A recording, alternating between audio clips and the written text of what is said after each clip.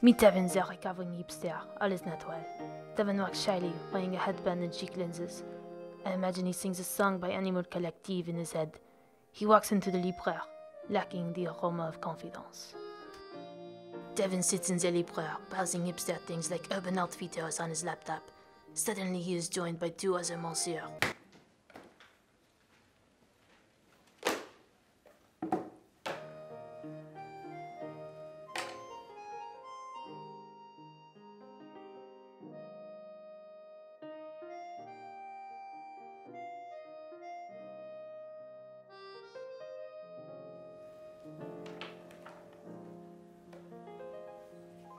Now Devin is alone again, sitting at the table, drinking a hipster café vert.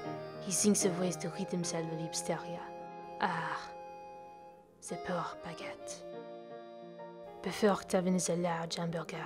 It is time for Devin to conquer his fears and succumb to mainstream America. But wait, he looks over to see another hipster, intimately caressing an avocado toast, tempting Devin into a further state of hipsteria. Look, the state is euphoric, the horror.